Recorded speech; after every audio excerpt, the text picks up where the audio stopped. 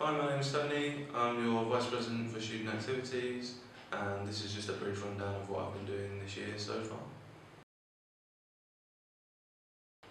Awareness is one of the things I've been working on mainly this year. It's come to my attention over the last couple of years that people really don't know what is going on.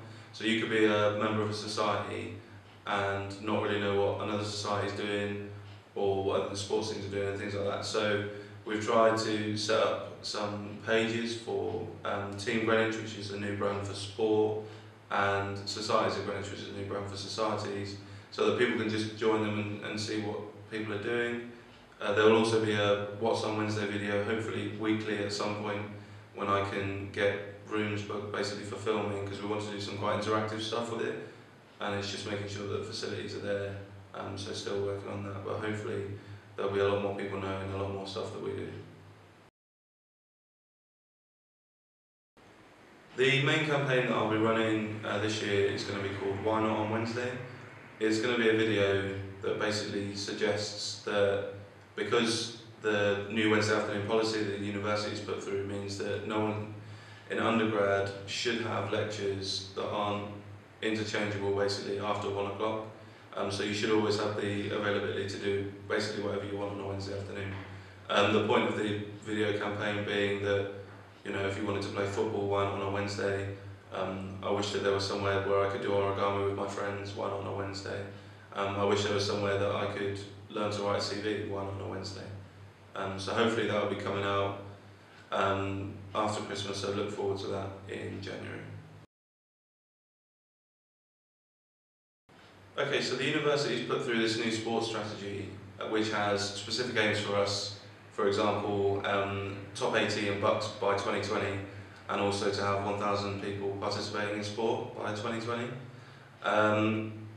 Obviously that would be amazing, and we're going to try and work really, really hard to it, but we've got to try and obviously find the ways that we're going to get there and how we're going to have to develop to get there.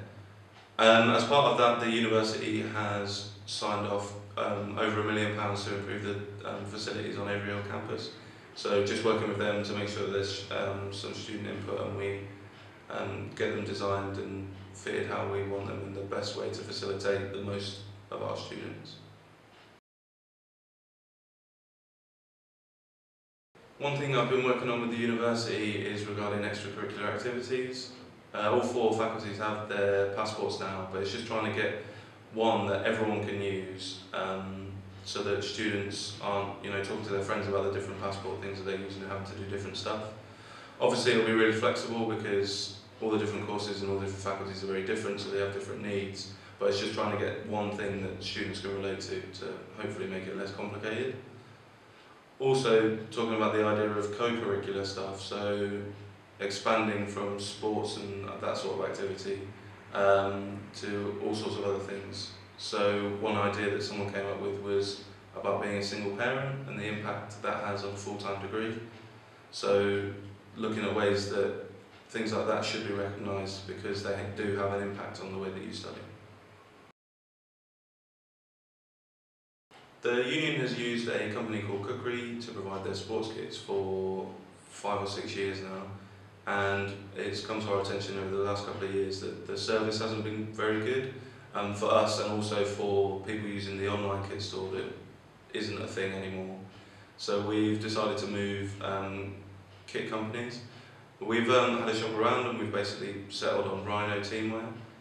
They've got some really good quality stuff. The delivery times are basically half what Cookery's worth, and the online kit store as well can be really flexible, and we work well with our clubs, as well as having standard stuff for people to buy as well.